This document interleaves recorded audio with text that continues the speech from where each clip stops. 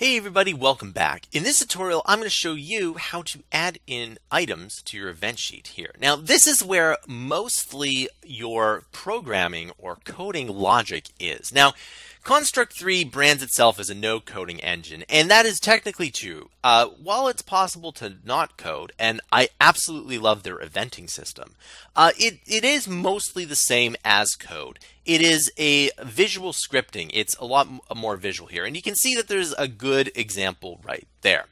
All right, so let's go ahead and let's add in some extra non-default controls to this here, okay? And so this is a good way of showing you how to add in a simple event here, okay?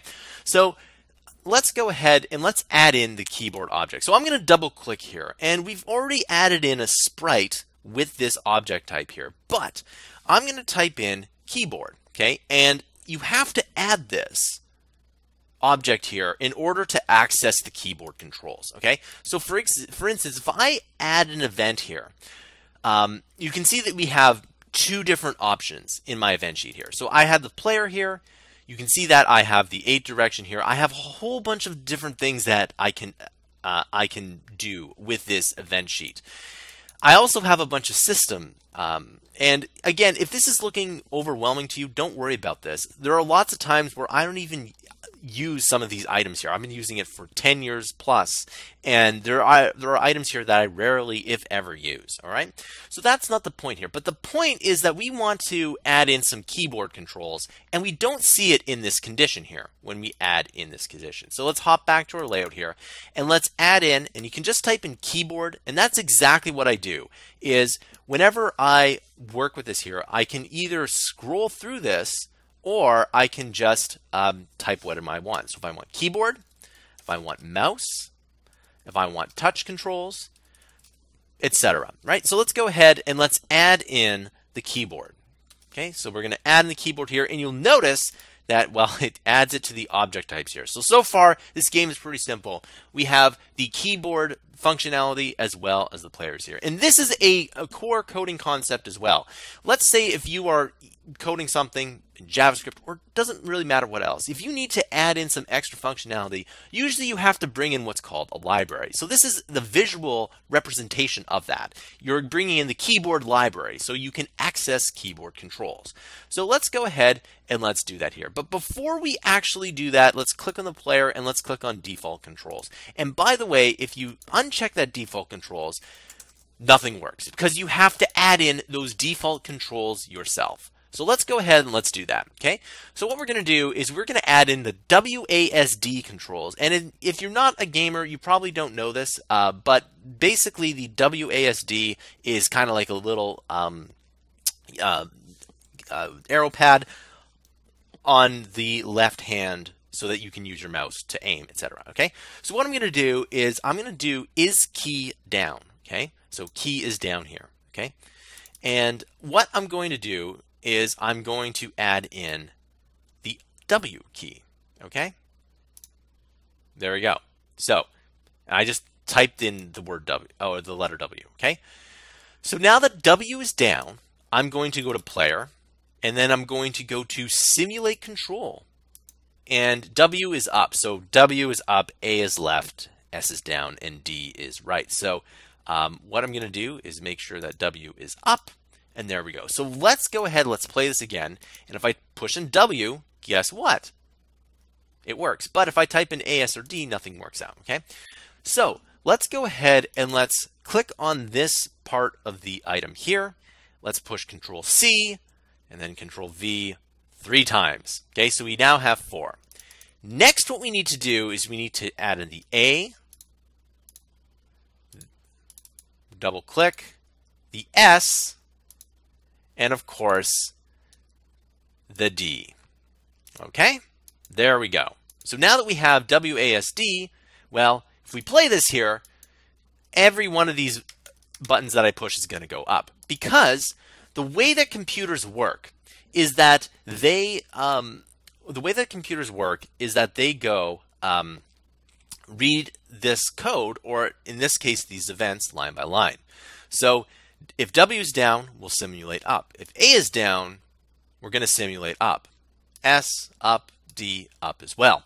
So if I double click this up, right, and I go to left, A is now going to move left. And then I'm just going to do that for the remaining ones here. So this is going to be down, and of course this is going to be right. Now there was a game that actually messed up these controls on purpose, and every level there would be like your controls were a little bit messed up, and you can see how that's a nice and easy and creative game because you can just basically switch these around, right? So nevertheless, now I still have the same control I had before with the arrow keys, but now it's with the WASD.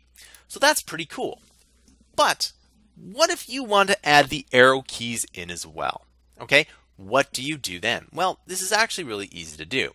So I'm going to add in and say, make this an OR block.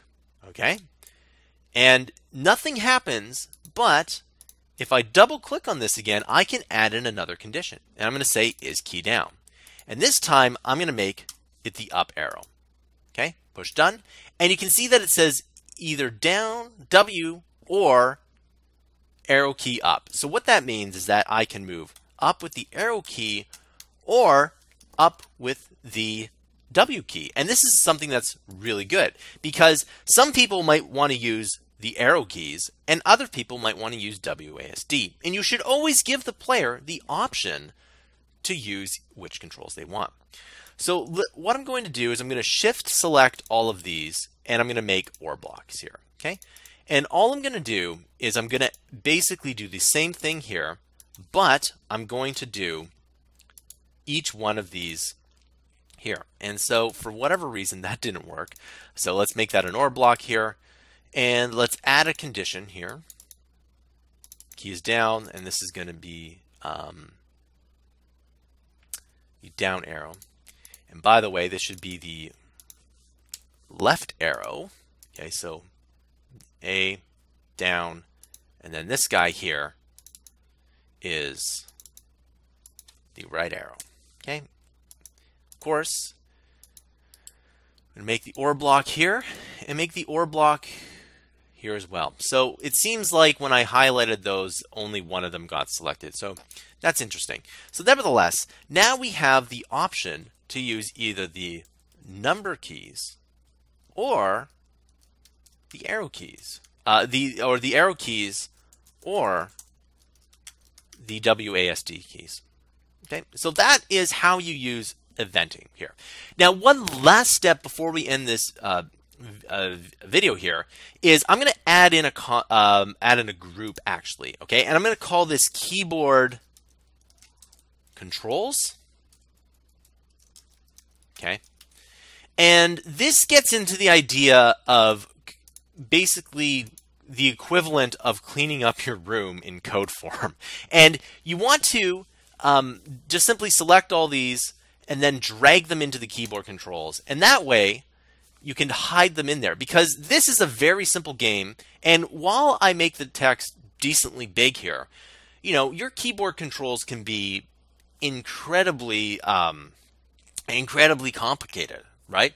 So you could have maybe a page or two, well, maybe not a page or two, but maybe a page of keyboard controls, and you don't want to be searching through that again and again. So what I do is I just put my keyboard controls in a group here, and that way I can hide it. Okay, so I can hide the keyboard controls. And you should also notice that keyboard controls is called keyboard controls, and it's not something else like, if I were to right click and edit this, it's not this, right? That is not what you want to do. You want to label everything to be clear, because if you were to show your code to another person, let's say you want to make a game with somebody else, you need to make sure that everything is very clear and concise. And I've seen teams be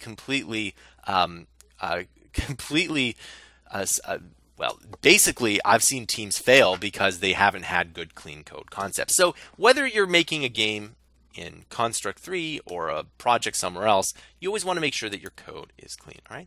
So I always like doing that. It takes a few seconds, but it will save you a ton of time down the road.